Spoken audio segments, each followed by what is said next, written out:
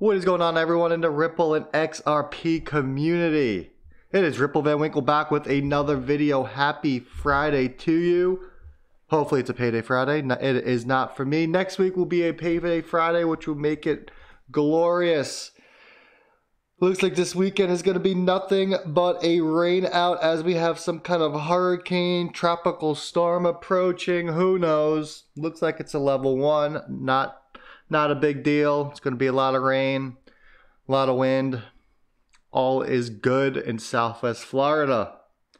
Before I get going, please make sure you subscribe to the YouTube channel. From this little caption right here that I pulled from my YouTube analytics, 61.4% of you people are not subscribed. All you gotta do is click that little button, tell your friends and family, click the button. I'm here every day. I'm providing you the latest news, the up-to-date information in regards to Ripple, R3, XRP, and now the Flare network, as we are going to cover that today. Let's see this number drop. 61.4% is way too high.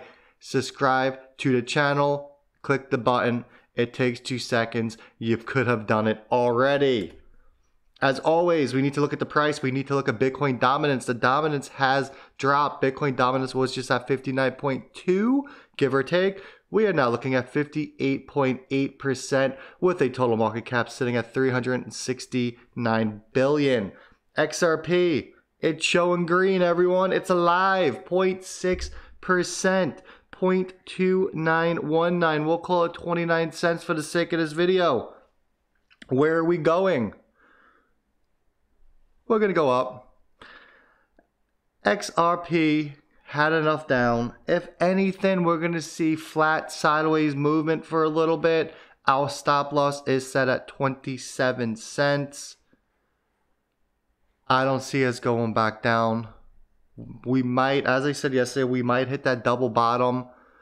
And it was like 286 or 285. I forget the exact numbers, but 27 is a very safe stop loss. I do not see us dropping down there. I don't see Bitcoin moving down to the 10,000 range. I do see XRP having an explosive movement at any point and getting us up into the 40 to 50 cent range before our next major retracement. So keep an eye on it. Let's see what happens over the weekend. Hopefully we get some more green. I know I'm sick of 30 cents. I know you're sick of 30 cents. I know you're sick of 20 cents. I know you're sick of just saying cents. I get it. We will be at $1 before you know it, people. There is way too much going on.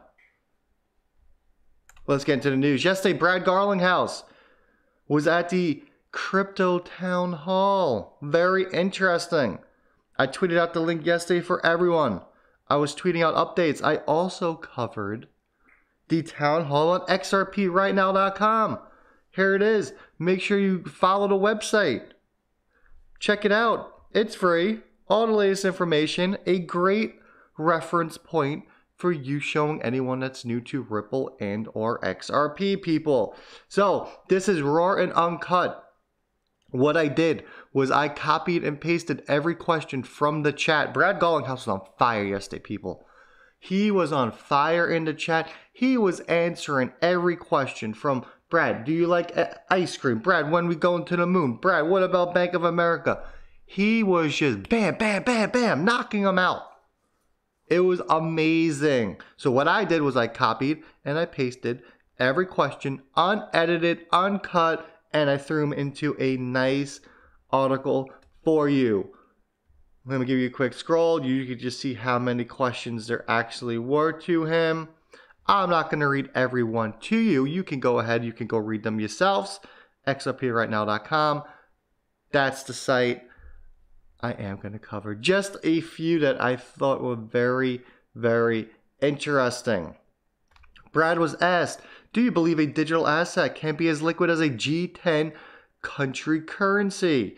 If yes, how far in the future do you see this happening? Brad replies without a doubt. He doesn't like predicting timing. Even things like COVID has impacted the pace of digitization of everything, so it's hard to predict. So Brad does see digital assets as being as liquid as a G10 currency, which is absolutely huge. Brad was also asked a question, let me find it for you, about SBI Ripple Asia. He said, hello Brad, hope all is well. The XRP community believes SBI Ripple Asia will be going into production this year with on-demand liquidity. Are the plans still going ahead, and how excited are you about this? Optimistic for sure, Brad replies, and making progress. No public statement yet about timing. Guys, SBI is so close. SBI is going to make the price fly. Between SBI and Flare, oh, the price is going to move. We are finally going to get the price action, the price movement that we deserve. And then Brad was also asked, is Ripple still signing up 2 to 3 new clients per week? Has this accelerated with COVID? Brad replied, COVID has created both tailwinds and headwinds to our businesses, but overall, I am optimistic. We will meet or exceed our 2020 goals. Roughly what you asked. So, 2 to 3 clients per week. I always like to do the low numbers here. I like to do an underestimation instead of an overestimation. If we do 2 clients per week, that is 8 clients per month. We do 8 clients per month times 12 months. I gotta sneeze. Excuse me. That is 96 clients per year. Last year, swell, we knew 300. We are definitely, by the end of this year, going to be looking at over 400 customers on RippleNet, which is absolutely fantastic, people. Look at where we have come from. Look at where we are going. 400. These numbers are going to start accelerating once you have banks like Bank of America and you have banks over in Japan from SBI Ripple Asia getting online. People are going to see the news. They're going to read about the cost savings. And what do you think they're going to do? They are going to be ringing that phone, ring-a-ding-ding, Mr. Garlinghouse, Mr. Lawson, I want to use ODL. There is no doubt about it. So head over xrprightnow.com. This is the main article on the site. As soon as you load the site, you first get my lovely pop-up telling you to subscribe to my YouTube, just like I preach to you every morning. But there he is. There's the man. All you gotta do is click it. Read over the questions. Remember, some of the questions might be a little short. You'd be like, whoa, where's the end of it? Brad had a character limit. Everything seems to have a character limit. Thanks, Twitter, for that. But go on, give it a read. It's well worth your time. All right, let's keep it moving. Up next, DJ Peter Voss. Make sure you give him a follow at Peter Voss 6. Soken enters India with a Razorpay partnership. Interesting. Why am I bringing this up? Tell you why. Here's the article. Soken enters India's Razorpay partnership. Soken is the new generation fintech payment firm and has signaled its intention to become a market leader in India as it links a significant deal with Razorpay, the leading full-stack financial solution company, to enter the Indian market. Varun Mogil, CEO at Soken, knows the link with Razorpay X will offer a significant cost savings for Indian nationals and businesses based around the world. The deal we have signed for the first time will allow anyone to send money home with no additional or reoccurring hidden cost. We offer users monthly one-off subscription fees to enable money transfers from over 150 countries and in more than 35 different currencies without adding repeat costs or marking up exchange rates. So how do you think they are able to offer a cheap way to move money cross-border in 35 different currencies in over 150 countries? I'll tell you how. Currency Cloud, people. Soken partnered with Currency Cloud not too long ago, August 11th. We're talking 10 days, 2 weeks.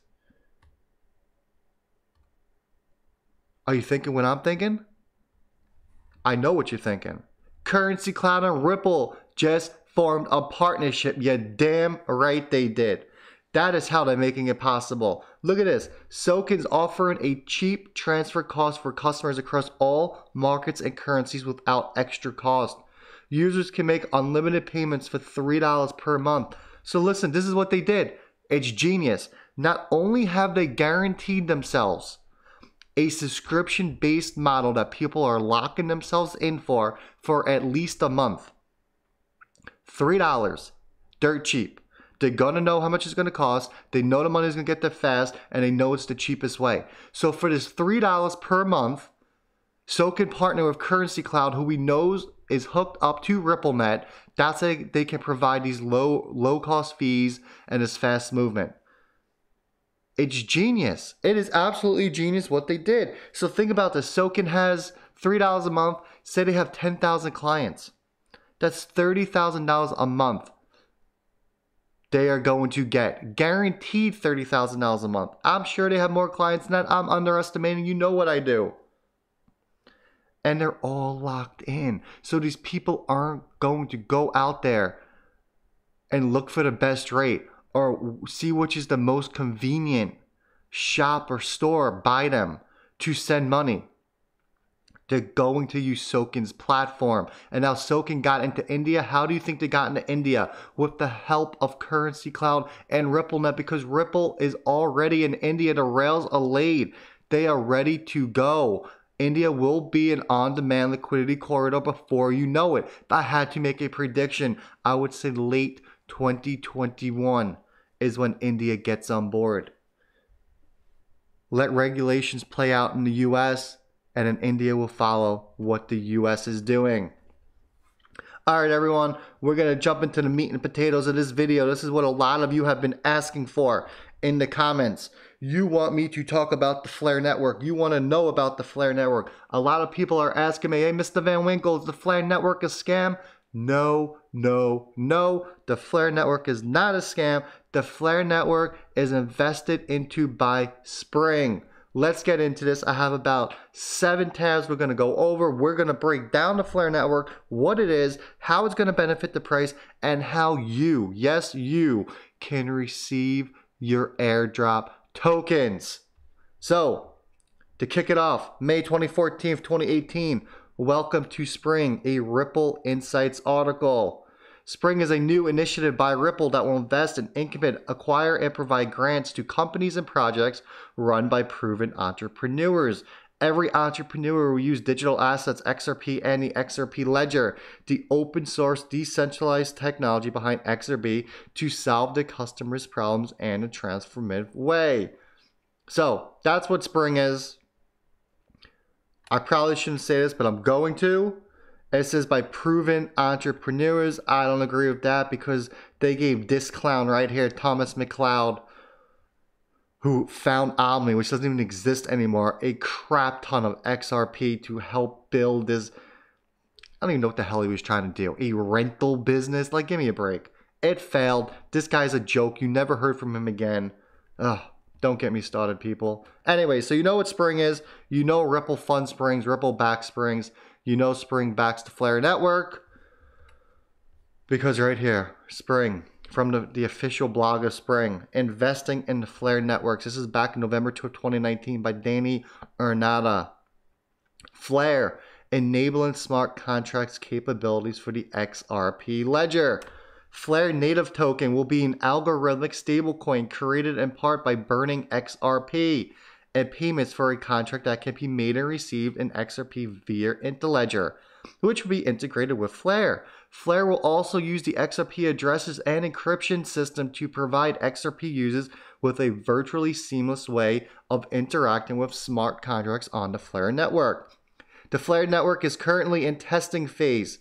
2019, Flare was being tested with early partners including Securitized, Singularity, BuenoBit, NeuroHance Network, and many more to be announced. So Flare has been being tested since 2019, people, almost a year ago. Trust me, when I tell you this airdrop, this DeFi, these smart contracts, they are coming a lot sooner than you think. This isn't something that was just spun up 2 weeks ago. This wasn't just an idea in the head. This has been in the works probably way before 2019, but we know it has at least been tested for over a year. So back to the article.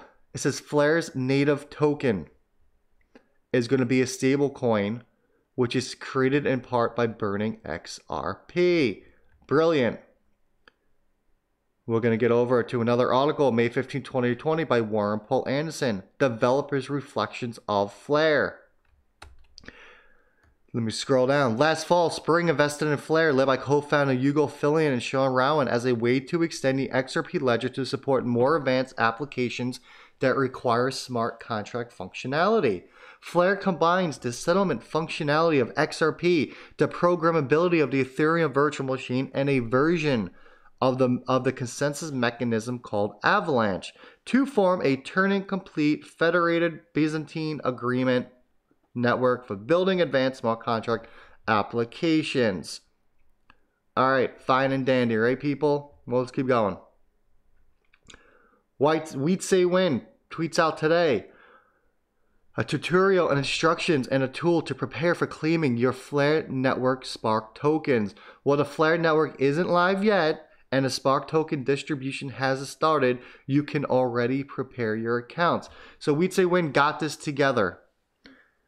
Why do you think he got this together so quick? Because Flare is coming sooner than you think. I'm telling you. No, they haven't given us a date just yet, but they're going to. This isn't going to be something we hear about again in 2 years or a year from now. We're going to get it soon. Hang in there. Remember I told you that. So here's Wheat Say Win. We're going to go over that, okay, of how to actually get your coins. Get your airdrops. Prepare for claiming your Spark tokens at the Flare Network. A tool from some and XRP Toolkit. At some point in the future, Flare Network will be launched by the people at Flare Networks. The native token of the Flare Network is Spark, just like the native token of the XRP ledger is XRP. So the native token of the Flare Network is Spark. What did we just hear to here? What did we just hear to from this article? Flare's native token, which we know is Spark, is going to be a stable coin created in part by burning XRP. So it's going to be a stable coin, people. Stable doesn't always mean $1. I think it's just going to be stable at a price. And it's going to be backed by a certain XRP ratio. So we know, so what do we know so far? We know one thing. The Flare Network has an algorithmic stablecoin that's created by burning XRP. So not only are we going to get Spark token, but the Spark token is created by burning XRP. What happens when there is less supply of XRP? The price of XRP will go up. It is simple physics. Supply and demand, everyone. If there is less supply, there's more demand, meaning the higher the price goes. That is just simple physics. That's how it works. Let's get back to this article. The Flare Network and the XRP ledger are separate ledgers based on entirely different underlying technologies, each with their own characteristics, advantages, and use cases. The two ledgers will be in a relationship together, though. Here's a somewhat technical but step-by-step explanation of how the XRP token on the XRP ledger relates to the FXRP token representing XRP on the Flare Network. Okay, let me explain that. So you have the XRP ledger, whose native token is XRP. You have the Flare Networks, whose native token is Spark. But then you have FXRP, which represents XRP on the Flare Network. Okay, are you with me still? It says at some point in the future, the people at Flare Network will launch their actual network and distribute the native Spark token, which we know is a stablecoin.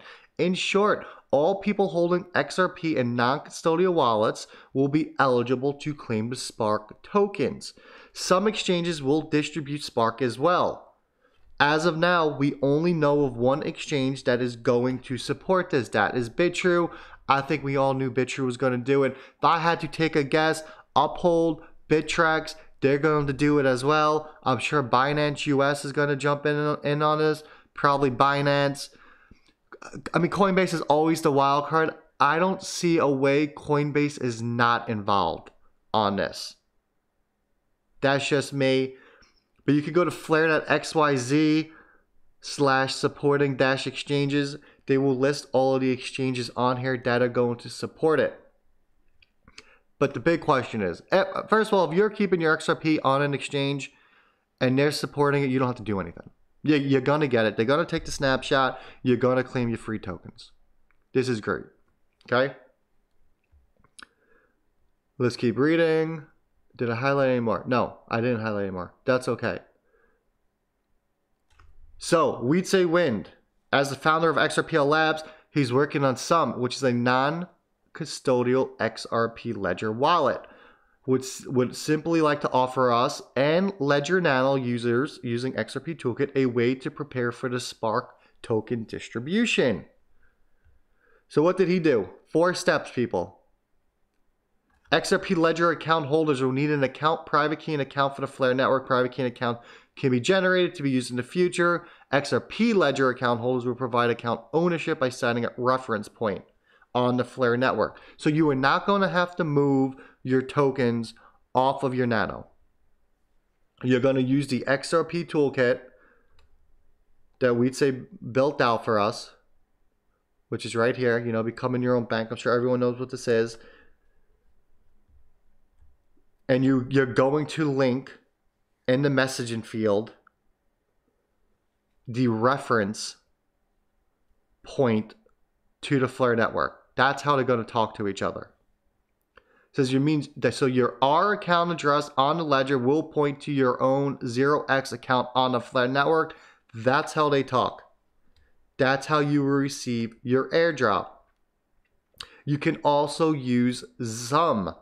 Everyone knows what Sum is. If we come here, we click the link. He made it very simple.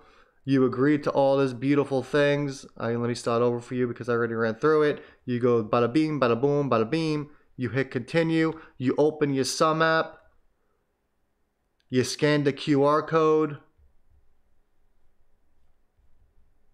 And then the rest is history. It takes it over from there. So it's a beautiful thing. So what do we have?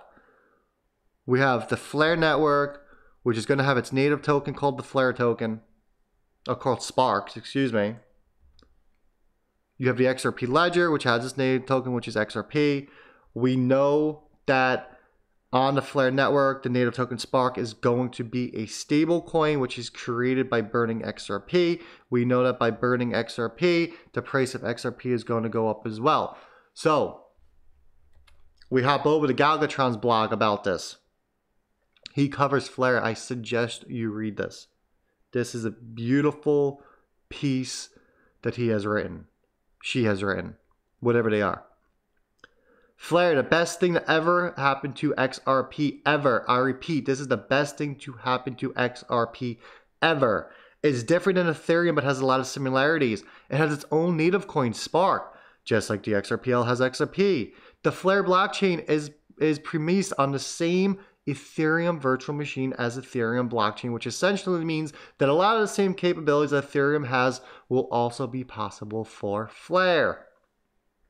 Why is this so important to XRP? By integrating XRP into Flare, now there's an established, decentralized, very mature development platform that can unlock all of XRP's DeFi potential, allowing for rapid mechanical XRP adoption, as not only can people use XRP, but now machines can too. Machines will use XRP and experiment at volumes, unlocking all of XRP's untapped value for outpacing any direct human use cases. This should excite you. Why isn't Ethereum good for XRP, but Flare is? Listen. Ethereum can't do anything with XRP or any other blockchain for that matter.